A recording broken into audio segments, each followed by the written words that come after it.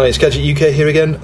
As you can see, we're back with the VIC-20. It's been a while since I did anything with the VIC-20. There are a couple of things. I got some spare chips here of different types.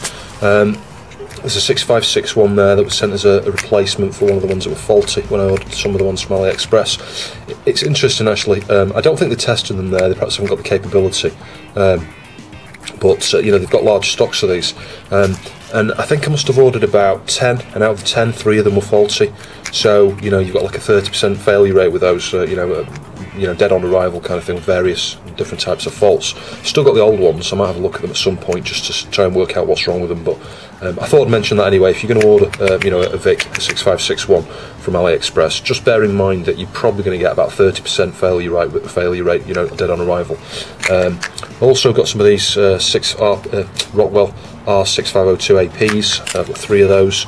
I just wanted to test these. I want to test them in a few different places. I'm going to test them in the VIC.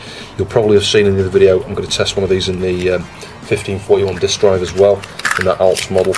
I've also got the old CPU here out of the last 1541 that I looked at. I forget what it was now. Was it another 1541C? I can't remember. I think it was. I think it was an. Oh no, it wasn't actually. It wasn't the 1541C. It was the other one, not the C model and not the Alps model. That had this faulty CPU. Now the interesting thing is, I put a mark on this to remind me that it's, you know, there's a hot problem, heat problem. It wasn't with the chip itself. It was only when you actually cooled down the VIA that was next to it that it started working. Which made you think it was the VIA, but if you watch that video, you know, I did very clearly, you know, specifically avoid cooling the CPU. It was only when I killed the VIA that the problem resolved itself. But having swapped out the CPU, the problem went away completely. Put it back in, same problem back. So definitely something with this CPU. I just don't understand how cooling the VIA that was nearby solved the problem. Maybe one of the pins, the address pins, or the data pins was overloading that VIA in some way. I don't know, and that was the problem. As soon as you cooled the VIA down, then it was okay. So I don't know. I might need to get the scope onto that to have a look, see if we can work out, you know, what's causing the problem. But I'd be interested to try this, as I said I would do, in the VIC to see what happens. Now this has all sort of coincided actually with a bit of good luck. Dave Curran from Tynemouth Software has sent me this, which is the VIC-20 PAL VIC-20 Diagnostics car. So it's a nice little board here that he's created himself. It's pretty sweet. It's got a reset button and everything, so we'll just plug that in the back of the VIC there. But he's also been kind enough to send me the I'm dropping out everywhere here because I did open this earlier and have a tinker, just have a quick look. I've not tried it yet, but as you can see, we've got the loop backs here as well. So you have one of these for the tape ports, one for the joystick ports, and then you've got this one here that comprises of 3 parts. So it goes to your user port, I think, or whatever it's called, on the back, and then that probably goes into the serial, you know, the serial, and then this piece here is a keyboard header. You know, you unplug your keyboard, and you can see there's a gap there on this side, and that just goes, you know, straight onto your keyboard position. What I like about this as well is just small touches with things that Dave does. I like the way he's put holes in here and use this as a strain relief. So, you know, you're not just, because you imagine if you just solder straight on there, you know, straight to the solder point from the wire, it's, you know, just after a few twists and turns, it'll be coming off. So that is really nice, you know, well thought out. He's done the same on that side there. You can see a little mini strain relief. It goes through a hole, back through another hole, and then soldered on. That's quite neat. So I'm going to take the lid off the VIC now, and I think we'll try that old faulty CPU first, just because I'm curious to see how it behaves in this system. So I've surprised myself here. It's been a while since I used this particular VIC, but when I've used it a fair bit, and I'd forgotten I left the Rockwell CPU in there, and I also left that Rockwell 6522 AP with the diode on there to deal with the non-maskable interrupt IRQ issue that I was getting. Yeah, clearly, you know, it does work with 6502s. I thought I'd done this, I wasn't sure, but we'll take that out now, and I'm going to put this, the one out of that disk drive in, and we'll just see if it works or not. Okay, well, it's in there, and it's powered straight up, which is a good sign. You can tell from the yellow blob there, and hopefully you might be able to see the writing on it. But yeah, so first signs are that's working okay, but this is how it behaved in the disk drive anyway. It was a bit hit and miss.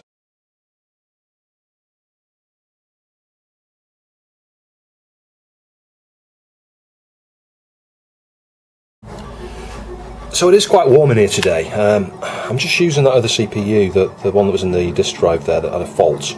Let's see if I can get this in the right position on there to get the maximum temperature setting. Look at that, 49 degrees.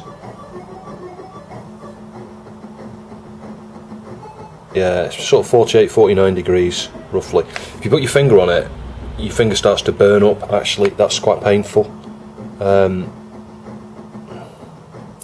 Yeah, I think the hottest is about 49 I've had on there. But we'll just get the Rockwell on there now and run the same game. I just want to show you the difference in temperature. The Via as well, actually. This Via is pretty hot. You know, you keep your hand on it for 10 seconds or so. Yeah, that's absolutely boiling.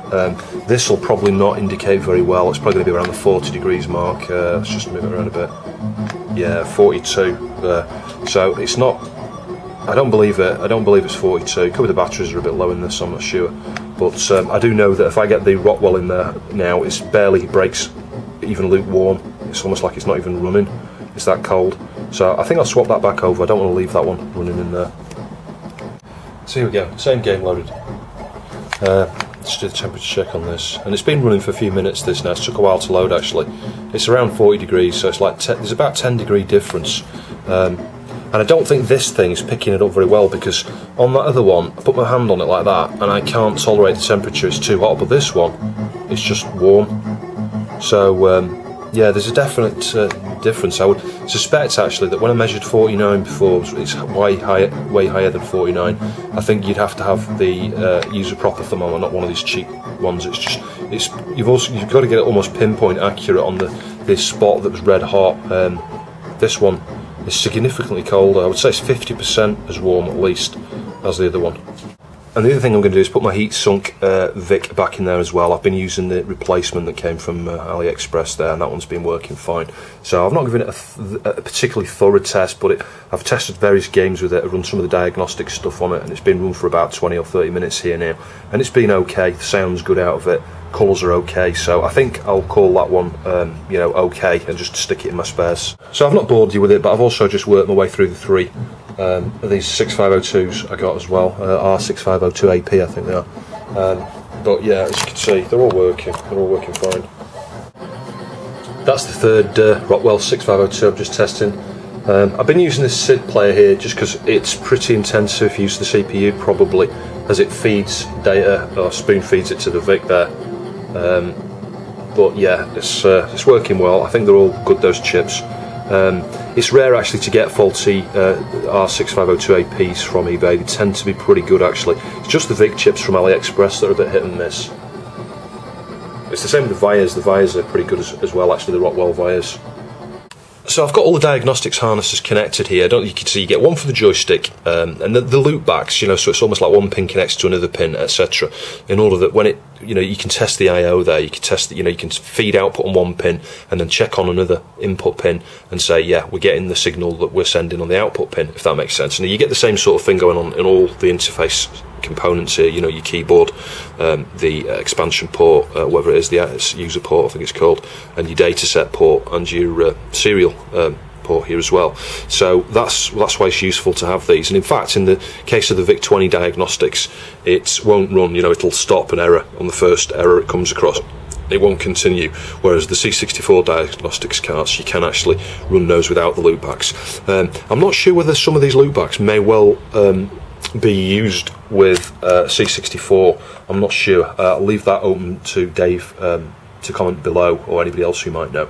I suspect they will. I think the data set certainly, the serial, maybe even the keyboard. I think all of them. It's just the expansion port. I'm just not sure whether anything's mapped slightly differently on the VIC, but certainly things like the keyboard, the serial, data set, the joystick, yeah, I'm just not sure about the expansion. And you've got to get these the right way up. You know, the logo and stuff on the boards is face up, as you can see, you know, the text, the silk screen there. And the keyboard part here, you can only get it one way because there's a pin missing, you know, on the connector there's a pin missing just near the end. I think it's like pin 1 or something down here. So you can only get it one way. Yeah, I don't think you get it around the wrong way because of the key. You know, the key would stop you doing that. So I'll power this up now and we'll have a look at it. So the way it works here, it tests various things like the 0-page, stat page and CPU, RAM, all sorts there. You know, you can see cassette port, timers, I'm not sure what those two edges are, negative and positive edge of CB1 and CB2, whatever those were. But yeah, you get the colour bars and things there. There is a sound test. I've got the volume disconnected at the moment on this actually, and it will just loop round. It'll tell you the cycle count. You've got the time, you know, how long it's been running, how many days. So it's really good for, you know, burn-in tests and things like that.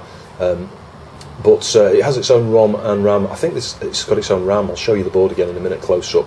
Looks like it's got its own RAM on the board as well. So I'm guessing this might work as a dead test. I'm not sure. It depends on the system, on what's exactly dead in your system. If your CPU's dead, it's game over kind of thing.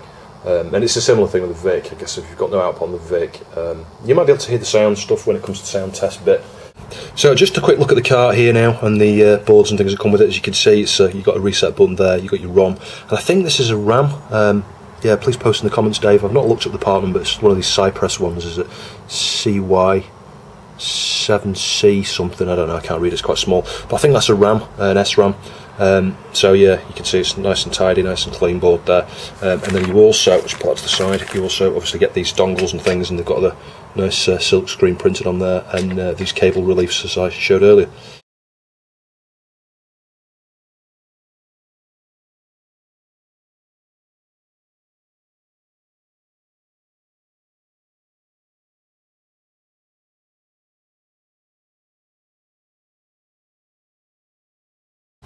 Anyway, I thought you'd find that interesting. Thanks for watching. I'll see you soon.